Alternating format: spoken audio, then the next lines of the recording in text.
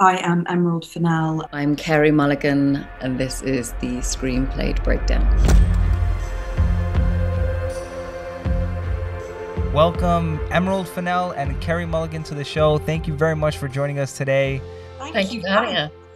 We have a scene from Promising Young Woman pulled up, and we'd love for you to break it down for us. Yeah, so this is the scene where Cassie goes to the med school that she'd been at.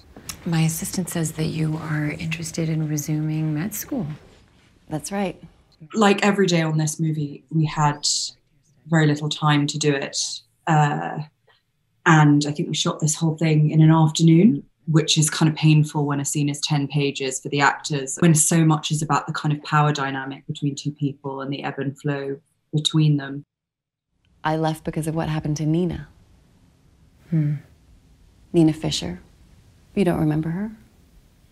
Maybe you remember Alexander Monroe? Carey, I mean, what's going on through your mind? Like, right before Emerald says action, like, how do you get into the character of Cassandra? I don't know, really. I think the kind of maybe the positive, the good thing on this was not really sort of, I think in the past, I've sort of, found myself kind of standing in the corner of the set with headphones in, sort of, beating myself, getting ready to do something. And actually, I think a lot of this was just sort of Emerald and I being really close on stuff and feeling really, I just felt so comfortable. So it didn't feel like a sort of, the mission is so clear of what Cassie's doing. And we had done so much chat in, the run up to the film of talking about all of this stuff that when we were actually on set on the day, there wasn't time really to think too much. And I think that might have been really good, actually, just having to go on instinct, particularly with a scene like this, which is like, felt like a real kind of chess game that Cassie was obviously winning. But, it was really sort of instinctive about it. And getting to work with someone like Connie obviously just makes it so much more fun. I think it really helped, actually, on this movie that we didn't have any rehearsal time. We had like a day, but it was generally kind of just meeting people and having discussions. But there was a kind of, actually, it was quite useful, I think, for Connie and Carey to have a bit of distance, to not be enormously familiar with each other's, with each other's personalities for one, but also with how they were going to play it. And I think that actually worked in a lot of these scenes in our favor. There's a tension there, which is that nobody knows what the other person's quite going to do. And I really do think that's quite important. I think if we'd rehearsed that, it would have started to feel like a play, or it loses some of its spontaneity, especially when it's 10 pages and you've been doing it a few times. So, Emerald, shooting your first film is difficult enough. I mean, shooting any film is difficult. And on top of that, you were pregnant, correct? Well, I was super pregnant as well. You were? Wow. The first 3 weeks after we finished shooting. So I was like a kind of giant, I don't know, God knows what, like I don't know, sort of like a ship headed for an iceberg, I guess. Oh, man. Yeah, how did you juggle that? I mean, that's amazing. It was fine. It was just completely fine. And I think partly it was fine because I loved everyone I was working with so much, and it was such a joy. And there's no time. There's no time. We got 23 days to shoot something. There's no time to go to the bathroom or worry about eating too many packets of Cheetos and the effect that might have on your unborn child. Like, you just do it. And I think women, and I've said this a lot, and it makes me sound very twee, but it is the truth. Women do much harder things, physically and emotionally. Absolutely. So I kind of feel like, we'll just see it more and more, and it's not, it was interesting, but it was fine. Carey, how about you? I mean, what was that like for you, working with a first-time director on a big production? Yeah, I mean, a lot of the jobs that I've done in the last little bit have been with first-time filmmakers, or, second time with their first feature being kind of a small budget thing. So I'm not ever really, I think I just, I felt so in such safe hands with Emerald, having read the script, knowing that, that script really, to write that and to conceive of that, I think there's a huge amount of confidence behind it. And once I'd seen the sort of the mood board that Emerald put together and this amazing playlist of music, you know, the majority of which, you know, the music that you see in the film was all written into the script. So Toxic was in there, Stars Are Blind, and Something Wonderful. These were all things that I read on the page when she offered me the job. And it was such a kind of full vision that I just it never felt like working with a first-time filmmaker. And Carey, just to like speak into that a little bit more, what exactly brings you that comfort and that confidence from a director? What nice people, firstly. I've got pretty, you know, someone can be a complete genius, but if they're not very nice, then I don't really want to go there. But yeah, I think just someone who, you know, gives you the you know, first of all, I love having a really close relationship with the director. I love talking endlessly, and I like, you know, being able to, you know, like talk through everything through. I think sometimes you can sort of, I've definitely had experiences where I've sort of showed up and like had a crack and not really known if it was right. And I've, you know, and those that can be different and I think have different results, not better or worse. But for me personally, I love the feeling of the two of us being, you know, in line on everything. And that's what Emerald and I had, which was so great, is that so much of this and so much of, you know, performing this was that Emerald and I were so in tune on who Cassie was and why she was doing what she was doing and who Nina was. And it was like no one else in the whole production really needed to know any of that stuff. And nor does the audience, but that we did was just so helpful. So I think it's somebody who you can have that with and that you trust enough that you can go way out of your comfort zone and know that they won't let you fuck it up. Or at least it won't end up in the film, you know. Right, so you're protected in that sense. But yeah, I had, you know, I just had so much faith. It was just so it was a, you know, delight, the whole thing. Wow. And Carey, did you have any input as far as like developing Cassandra's character with Emerald? I mean, it was, yeah, I mean, everything, you know, was in the script. And then you know, as is often the case with the stuff that is off camera and that is kind of only really important to actors, is the conversations that Emerald had, where we, you know, which we did collaborate on, you know, figuring out who Cassie was before all of this, but Emerald had very clear ideas about that as well. But it certainly felt like a conversation, all of it. And it wasn't kind of like a massively research-driven thing. Like lots of these, you know, the majority of the stuff that happens in this film is so tragically common. It was stuff that we grew up with and that we still are surrounded by. So it was really just being clear on telling the truth about this one person, you know, and trying to do that justice. Yeah, I mean, it's crazy. This is a serious topic, and somehow you've managed to blend in comedy with it. I mean, I found myself laughing a bunch. I just want to know, how did you blend those two? It's a funny thing. I think, you know, for me, I've never really been able to discuss anything serious in any other way, because there's stuff where you kind of have to laugh because it's so dreadful. And I think, you know, almost the best way to communicate so much of this is to kind of do what Cassie does, I think, which is keep it light, keep it accessible, keep it friendly until it's not anymore. And that, I think, is a sort of crucial element of this movie, that it's, you know, it seems to be one thing and it's not quite. But by the time you realize it isn't, you know, it's too late. Yeah, like Beau's character, you know, I was like, oh man, it's so great. Cassandra finally has someone in her life that she can trust and she can be a friend with. And then all of a sudden, you know, you find out that he was there when she watches the video, and I was just like, oh no, like I love that, because I was wondering, like, was there ever a moment where you were writing his character and was like, oh, he's gonna be the good guy and like he'll be a friend to Cassie, or did you always have in mind that he was there in the video as well? Well, I think it's difficult to know precisely, because I write in a very linear way, really. So by the time I got there was never a version of this movie where Cassie would be saved by a kind of knight in Paris Hilton armor. Like, it just wouldn't. It's not true. And I think that the thing with Ryan is that no matter how much we want him to be great, it would be so much easier for her to just give in and let go. Mm-hmm. And she doesn't. And, you know, lots of people would argue and have argued that what Ryan did was forgivable. You know, she certainly doesn't believe it is. And lots of people don't believe it is. And also, you know, so much of it is in his response. All Cassie, the whole way through this movie, is an exercise in her trying to get an apology, trying to get an acknowledgement that the thing that happened wasn't right. Mm-hmm. It's really all she's looking for. And of course, the thing is with Ryan is when she goes to him, he doesn't say, I'm so sorry. He says, you're going to forgive me, aren't you? You got to forgive me. Tell me to forgive me.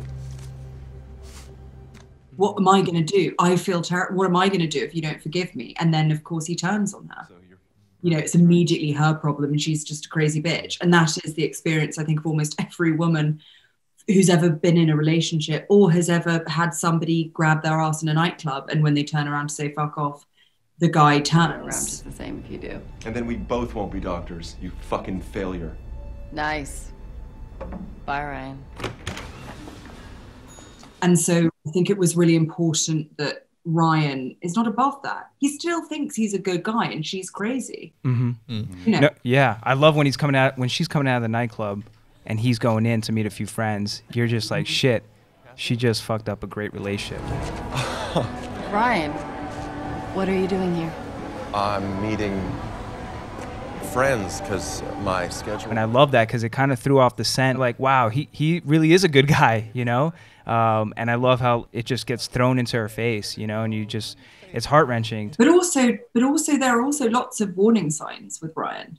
Mm. You go back, he keeps turning up at her work. She doesn't turn back, he turns up at her work to ask why. She doesn't turn up for a date, he turns up at her house. But, you know, this is the thing. It's just you kind of look and look and look again, and Ryan isn't so appealing. Yeah. Emerald, was there ever a moment, like, you know, killing off the main character, was there ever a moment that you realized, like, oh my God, like Cassie, like she's gonna die in this script? Or did you always have the ending planned out from the very beginning, or did you kind of like discover that along the way? No, I definitely didn't have the ending. It's sort of, it's important to me, I think, to kind of go on the journey with her. My heart was ripped out when I honestly was expecting her to walk out. You know, someone was going to come in, or she would find, she was so savvy. I thought, she's so clever and witty, she's going to find her way out of this. Something, she's got an ace under her sleeve, something, you know, and I couldn't believe it. And then the one take that you did, and I know, Carey, I think, were you really under the pillow? Like, there was no stunt, right? That was really you. Yeah. It was always Emerald's vision to have it in a single shot. So there was no real way of doubling us or using stunt team. And we didn't, you know, neither of us, Chris or I, wanted to. So we watched a stunt team do it to sort of give a sense of, you know, because the Emerald knew where the camera, needed. It was all of that was so mapped out. Just we need to get our bodies into the right place and do it sort of realistically. So the stunt team did it. And I remember us all standing around watching the stunt rehearsal and just, it was just horrible. It was horrible. It is. It was so tough to watch. And I was watching it with my wife and my sister-in-law, and I was just like, oh my gosh, like. Yeah, and we felt that watching it, and so then we got into it ourselves, and we did all of the scene obviously first, and then we did the sort of, last moment of that scene into the stunt part separately. But when it came into that single shot, yeah, we did it a number of times. And on the third occasion, there was sort of a plan where I would, just as he was grabbing the pillow, I would turn my head, and then when he put the pillow down, I'd be able to breathe. But I just mistimed it, and I didn't get my head turned in time. So he actually won. No. Wow. What was? How would you let the other actor know, like, hey, I'm actually having trouble here? Like, he had, like, I think it was like a thumbs down or something, but for like a minute, because I'm British and I don't like wasting time. I was like, I think it's going to be fine. I think I can get out of this. I think I can. And then I was fighting, and obviously Chris was, we were really physically kind of fighting, as much, we're not, hurting each other, but it was like that real, you had to have that real kind of struggle. And anyway, I just then realized I couldn't breathe at all. And so I sort of did the thumbs down thing, and then we cut, and we were getting ready to go again. And then suddenly, all of a sudden, I just felt so sad. And I don't know if it was like freaked out, or if it was just the reality of this being something that's just, again, tragically commonplace and happens all the time. And yeah, it was just really, really rough. And then I think we sort of went to set up to do another take and we didn't do it or something like, we had it. But it was horrible for Chris to do, just one of those things where like, actually the majority of your work as an actor is, no matter how rough it is generally incredibly good fun.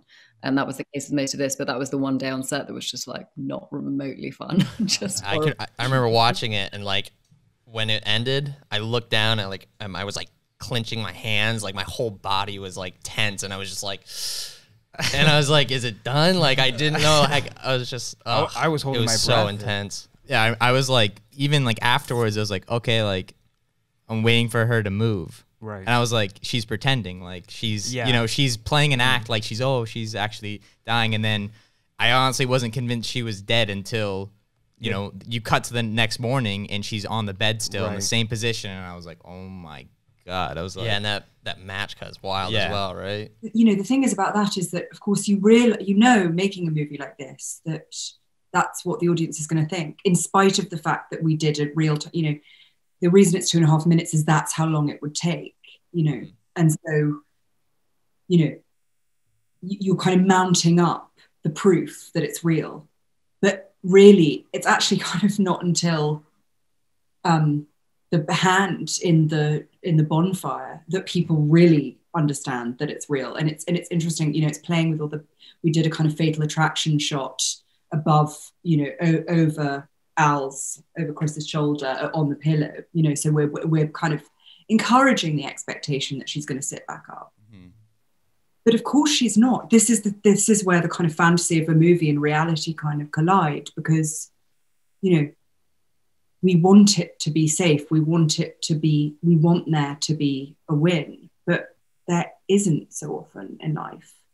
So I think it's a hugely important moment in the film that we see the reality of that. And also in other movies, this would have happened right at the beginning, and it would have been through Al and Joe's, we get that scene the next morning. We get the scene of like, oh fuck, what do we do? And it's kind of like a bawdy bro comedy. Now, why is the fucking stripper dead? I told you. Well, how did this happen?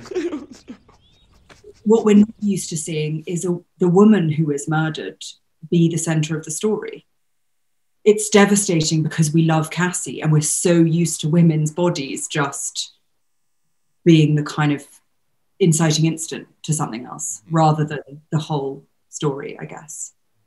So yeah, it was incredibly, Carey is very modest, saying that she's British. She's just unbelievably committed and wouldn't let anyone else do it. And even played her own corpse the following day. So lay in bed, stock still on a day she didn't have to come in. Wow. And, and it was incredibly dangerous because, of course, if she had, if we hadn't had the kind of safety gestures and things, which, thank God, obviously we would always had, that is how long it takes to suffocate someone. So, she was doing a stunt that really was life-threatening, actually, because we all could have been watching and not known that it was actually happening. Emerald, what inspired this film? I don't know. Well, it's so difficult. It's so difficult to know how something comes to you. I think part of it was I really wanted to, make a revenge movie, or like a sort of subverted revenge movie with a real woman in the middle. Because I'm really interested in how women can be genuinely scary. We don't often see it. And I think that Cassie, for all that she is amazing and funny and great, she's also really scary. And she's really scary because you just don't see her coming. And the things that she does, we sort of joked a lot that, a lot of people would rather be shot in the leg than just be shown irrevocably that they're not good. And that there's someone out there who knows that they're not a good person. And that's just, it's horrifying for all of us. Yeah. Emerald and Carey, what would you say is like the most challenging part of making this movie? And was there ever like, everyone, you learn from your mistakes. Was there ever a big mistake that happened and it was really hard for you to overcome, but ultimately made you a better director and actor? I'm thinking, do you know what? It it was so much more general than that. I think it was that we'd been determined to make this movie feel very cinematic, and that it was going to look, you know, that it was going to be very contained, very static, very formally shot. And that stuff just takes so much time. You know, the only time we use Steadicam is when Cassie's kind of losing control, whether that's like with Ryan and kind of falling in love, or with the car when she's smashing it. Like, you know, and every time we use Steadicam, which was very sparely, we just thought, oh God, this would have been so much easier. But I think that the fact that it was so hard was, you know, was good in the end. It was just every single day we thought we weren't going to make it, and we did, you know, and that was like really right up until the end. If we dropped a single scene, we couldn't have, there was nothing, there was no safety net, there was no time. So, wow. Yeah. Right, because what did you say, it was 23 days? Yeah. That's insane. Wow. So yeah, you really had no room for error, huh? Oh man. What about you, Carey? I don't know. I mean, I think it was more fun than I've had on anything probably in my whole career. I did remember saying to Bo Burnham, like on day 3, I was like, God, is this your job? It's amazing. Like, I've just been making these terribly sad films for so long. I've been doing. So I loved how, you know, I loved how fun it was. I loved being surrounded by comedians. I think a lot of it was sort of, you know, sort of the feeling that trust in Emerald and being able to be instinctive and not overthinking things and not kind of trying to, you know, it did feel like it was all very natural, and that was so much of just brilliant writing, but then working with someone that just had such a handle on things. And I think it has definitely, I mean, you know, it's just massively raised the bar for me in terms of stuff in the future, because, you know, this experience was just an incredible role, an incredible film, an incredible director. Like, it's just, you know, I don't want to do anything else now. Just find it hard to, you know, and it was just so different, and it was new writing. It was just so much about it that was so extraordinary. So it's definitely raised the bar of, you know, stuff going forward, and changed the way that I think, you know, changed, I think, a little bit the kind of stories that I want to tell. And so, yeah, it had a big impact. Going back to that scene that you guys broke down for us, at the end of it, Cassandra takes her gum out and sticks it under the table. Was that written in the script? That was all Carey. She's such a genius in almost every conceivable way. And that's the perfect example, because it's just the perfect amount of callous, and childish, and wonderful. You know, it's all the things that Cassie is in one movement. And that's just why, yeah, I can't even imagine this film without Carey. I think it would have been impossible. Did you allow Carey to do any like improvisation on set? Because it seemed like some of the lines had changed just slightly, you know, even, you know, cutting out entire, you know, little bits of dialogue. But were those in the rewrites, or were those just like on set decisions you guys made? A lot of it was in the edit. You know, we found we were just way, like I think a lot of people always do, we were way over. And so some of the kind of longer scenes, like devastating that it was, because it's so plot heavy, this movie, every scene is a kind of, you know, an advancement of the thriller plot. So yeah, so we had to just kind of cut things down. But absolutely, there was a bit of improvisation.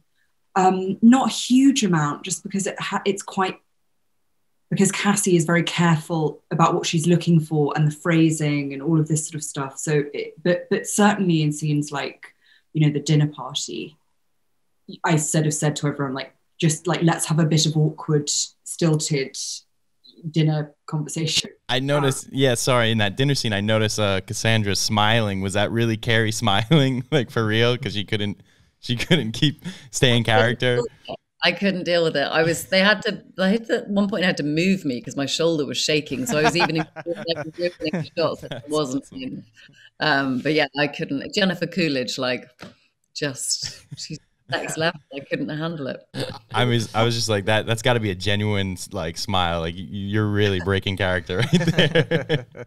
Yeah, it's really funny. I would never normally do that because I think it's sort of, yeah, it's not really fair on Carey, and it's maybe not necessarily true to the character. But what was so brilliant about that and beautiful about that moment is it really does feel like the only time in the movie that we get to see the person who has, who's lost. And so it felt so incredible to have something so supremely different that it does feel like a different woman for a second. And it is. It's just wonderful. Emerald, how was it like? Because you've acted in plenty of projects. Like, what was that transition like? Do you think it helped you being an actor, and then going into directing? Do you think it was that helped you at all?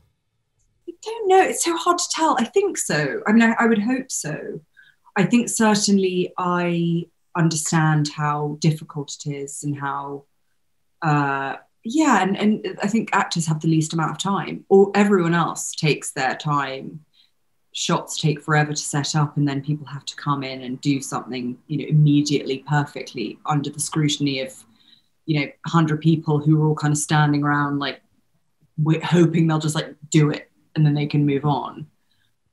So I've sympathized with that stuff enormously. And I think, I think there are lots of things I've learned over the years that have, I think have made me comfortable at least. So then that's been helpful to try and extend that to other people. But also, I suppose there's a kind of combination of admiration I have and also maybe slightly strict headmistressy. I also know that it's not magic. There are people like Carey who are magic, who are really exceptionally gifted and brilliant, of course. But I think there's a lot of there's a lot of hiding behind acting as a profession that I maybe have less time for. And so so I think that's useful because I can kind of tell when somebody's genuinely anxious and somebody's just fucking around because they kind of, they're just sort of like so I think that's a useful thing too. Like, I'm just incredibly sympathetic up to a point, and then I guess after that point I'm like, okay, let's like get it together. But on this, so it was really, in general, it was not necessary because everyone was so brilliant. That's great.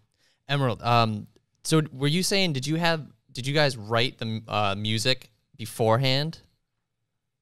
Like you had that Toxic rendition, right? Was that like something that really inspired how the vibe of this movie was going to play out? No, I mean, I had a lot of the songs were in the, Stars Are Blind and Charlie XCX, and as Carey says, Something Wonderful, they were in the script. And I knew that Toxic obviously had to be there somewhere, being a devoted Britney obsessive fan. It was just a matter of where, and in the edit, it was originally going to be a kind of bit of original composition, but that moment needed something sort of very specific. And so I found a string quartet on YouTube, kind of an amateur string quartet who'd done Toxic and then slowed it down. So it had that kind of like unpleasant thing. And so once we realized that's what we wanted, we had amazing Anthony Willis, the composer, compose a piece that was perfectly timed so that we had every piece of Toxic together, but that once it was slowed down, we could kind of fit it into that thing. So it was sort of quite kind of complicated. But yeah, music in general is hugely important. But that was kind of one of those, I think, happy kind of perfect. It was a great rendition. It was like, oof. It was kind of didn't recognize it at first. I was like, I know this song. I know it, like trying to put my finger on it. Well, lots of people don't know that it is slowed down, I think, because it just feels like it's being played slowly, but slowing it down gives it kind of unpleasant, very eerie feel. Yeah, it feels a bit gross too and weird. Yeah, I love the whole soundtrack in this movie. The score was awesome. Yeah, that was beautifully done. Beautifully done. Carey and Emerald, is there some advice you could give to anyone listening who's trying to break into the industry?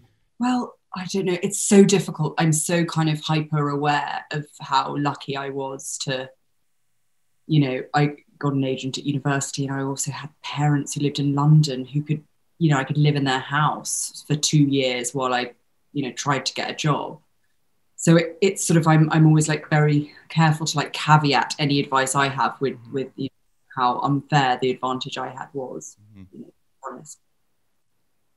I started writing books at the same time as acting. So I wrote 3 books in England, and I'd written tons of stuff for that whole book, 100 1,000 pages of a book that was terrible and turned down rightly by everyone, and hundreds of scripts that were just awful. So, you know, it is like a very boring thing, but, you know, it's particularly with the writing, it's just doing it. It's not doing what is so tempting, just reworking the same thing again and again and again and again and getting stuck on that first paragraph, stuck on that first page, that first scene, but just doing it and not expecting it to be good at first, expecting that the first 10 things you write are really going to be shit, because they probably will be, but they'll also mean that you can make something really, really good. Yeah, how many drafts were there, Emerald? For this? Yeah. Not many. When it comes to sort of things that I, rather than like Killing Eve, for example, or Drifters, where I was working with and for other people, if something like this, I will just do, I just write it in my head for 2 years. So I never, ever write anything down until it's finished. So I kind of draft in my head. So I mean, thousands probably. Wow, I've never heard of this before. Wow, that's amazing. That's a great skill to have. Yeah, that's a great memory. Sorry, sorry. Oh, that was a question for Carey. I just wanted to bring it back up, you know, while we're talking about the script. But what was, you know, Carey, what was your reaction reading the ending of the film on the script? Like, I mean, I think the same with a lot of people who watch the film. I was expecting her to sit up. I thought she was going to be fine. I thought something would, you know, I think it was that's what you all hope for. You all hope that it's not going to end that way, but it felt so honest and felt truthful. And I think the thing about this film was that, you know, there was this sort of heightened quality to it with the music and the set design and the costumes and the makeup, and all of that made it feel like something else. But actually what Emerald was so kind of steadfast about was the truth underneath all of that. And actually everything about Cassie's story, everything about, you know, the way that she enacts her revenge or the mission that she's on, it's always truthful. And that was the honest way, you know. As soon as she was, as Emerald said, as soon as she's in the room with a weapon, it's just, you know, that's statistically what we know happens. So yeah, I felt, you know, like it was the right thing. And I think there wasn't another way, really. Particularly once we were playing it, you know, particularly, you know, because we did shoot chronologically to a degree, as much as we could. So that was the last thing that we shot. Awesome. Congratulations again. Congratulations on Promising Young Woman. Thank you so much for joining us. I know you guys got to go. What you guys do next together. Yeah. So much. Thank you guys so much. Yeah. Have a good one. Carey. Lovely to see you. Bye-bye. Thank you. Bye. See ya. Bye.